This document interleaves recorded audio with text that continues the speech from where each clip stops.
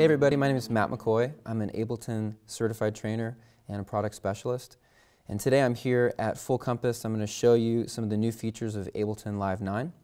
So as you know, Ableton has the revolutionary session view and arrangement view. And Live 9 has some really great new features that I want to show you today. So let's just say that you are driving in your car, or you're on a train or something, and you hear just a cool melody line in your head, or you hear this cool drum beat. Well, you could pull out then your phone or something and record that drum beat. So let's just say I had this beatbox idea, and I recorded this beatbox into a phone. Sounds like this. Well, now when I get home, I could drop that audio clip here into Ableton, and I'm going to right-click and go to Convert Drums to New MIDI Track. And what Ableton's going to do is it's going to analyze the audio, and it's going to identify the different sounds in that beatbox. So it's going to be able to identify the kick drum, the snare, the little hi-hat that I'm doing. And it made a new MIDI track and a MIDI clip. Let me play that so you can hear it. And I'll solo it. And you can see, pretty amazing, Ableton identified those sounds, added MIDI notes.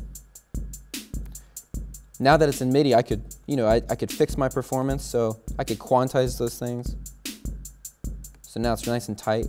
Now that it's MIDI, you could add effects to it. I'm going to add a delay there. I'm going to add a reverb on this send that I have. So another thing you can do is, let's say you have something that's polyphonic, like a harmony. I'm going to pull in a harmony audio clip, and it sounds like this. Now, I could right-click and go to Convert Harmony to New MIDI Track. And it's going to identify all those different notes. And it gave me a new MIDI clip now. Let's listen to that. It's pretty amazing that it identified all that. There's a few low artifacts down here I can get rid of. You can kind of edit the MIDI all you need to. And let's go ahead and just add let's do a different sound for that. So I'm going to go to my instruments, Live 9, redesigned to the file browser. A lot of your sounds are now just organized by category, which makes it a lot easier to find what you're looking for. So I'm going to go to operator, guitar. Actually, let's do a piano.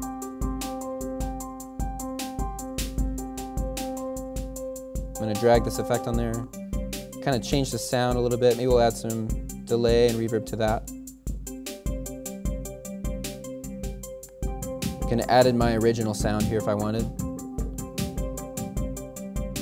All right, now let's just say you hear a melody line, and we can convert that to MIDI as well. So I'm going to drag the melody line. This is a recording of me just humming a melody into my phone.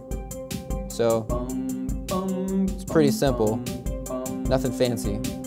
But let me go and right-click on this, and I'm going to actually just keep the audio going. I'm going to right-click on this, convert melody to MIDI track. We'll hit play. You can see it identified my performance there. And I can edit the MIDI all I want. Just go and drag this out. Let's add a new sound to that. I'm going to go to analog, instrument in Ableton.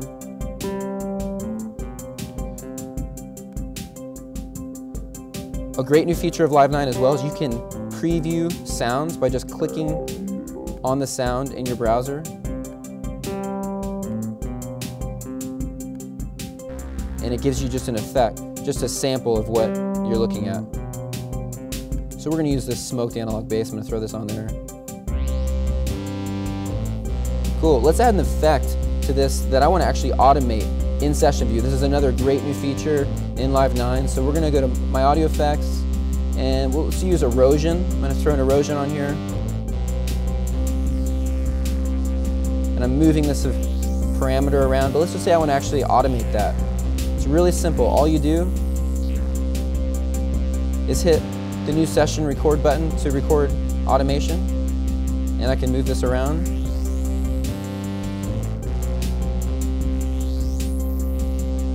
Stop the recording, and now it's automated. It's a great new feature in Live 9.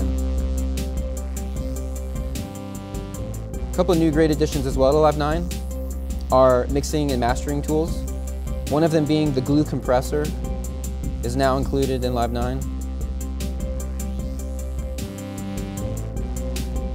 Also the EQs, EQ8 has been redesigned.